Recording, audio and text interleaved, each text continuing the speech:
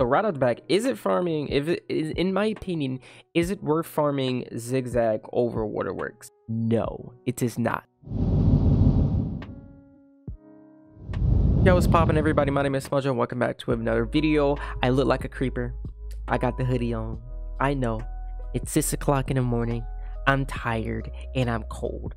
So please do not flame me in the comments. But yeah, hopefully you guys enjoyed this video. We are making this video because we did a 1 hour farming in the Zigzag. If you guys don't know, Zigzag is a competitor to Waterworks gear at level 60. You can either go for Waterworks gear at level 60 or you can go for Zigzag gear. And we're going to be comparing which one would be better. Not in this video, but we are going to be doing it in a future video. I don't know why I brought that up, but I'm going to tell you guys what I got from farming Zigzag for an hour. Keep in mind, I am a max level, so if you're level 60 and you're watching this video, the dungeon will be harder for you. You won't clear the dungeon as fast as I did, which means you won't be able to do the last boss as fast as I did or as many times as I did. So your drop rate might be a little bit worse, or probably will be a little bit worse, but this is just from me, what happened for me, my drop rate and everything like that. So if you guys are not aware, there are different tiers of gear that you get at Zigzag. You have the tier 1 gear, you have the tier 2 gear, and you have the tier 3 gear. The tier 3 gear being the best, which is the gear that you're going to want to get.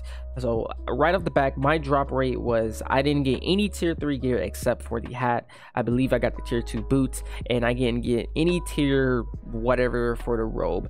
So far the drop rate here is pretty bad, considering I was farming for an hour and I could pretty much one-shot everything for the first turn except the boss, which took maybe 2 or 3 turns.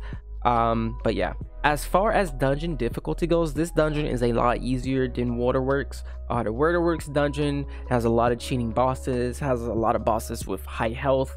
You're definitely not going to be able to solo Waterworks. You need to be with a group, especially if you're low level. You definitely need to be with a group. With this Zigzag dungeon, the dungeon is a lot easier. There's only one cheating boss, which is the boss at the end, the big boss, which even their cheat isn't all that hard. So right off the bat, dungeon easiness is a lot easier than Waterworks. I know I said at the beginning of the video I wasn't going to compare both the dungeons, but it's kind of just getting out of me and my tiredness cannot control it. So yeah, right off the bat, it's easier than Waterworks. Just saying that flat out. It's a lot easier.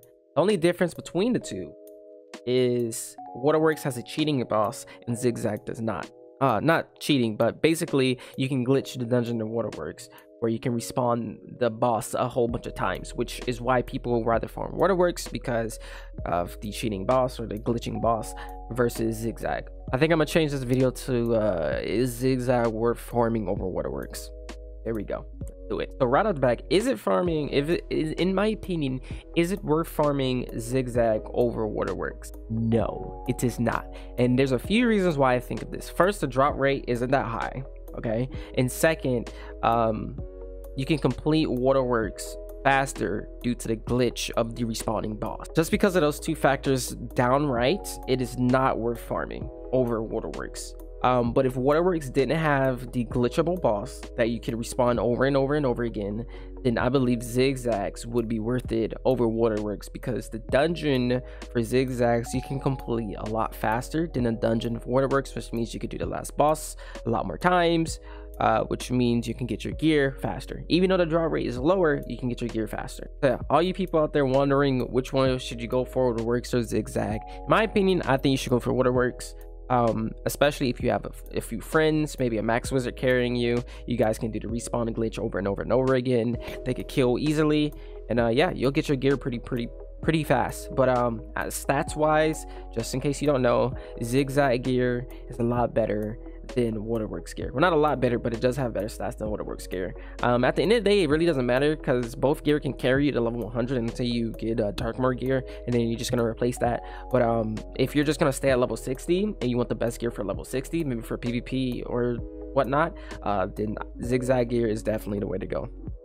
Other than that, I'm sorry that this video was kind of all over the place. It went from I farmed Zigzag for an hour, here's I got, to which one's better, Zigzag or Waterworks. I apologize, but it kind of just slipped out, I guess. But yeah, if you guys enjoyed this video and you learned something new, be sure to show some support on the channel, especially if you're new here. And I will catch you guys later on the next video. Have a great day. Peace.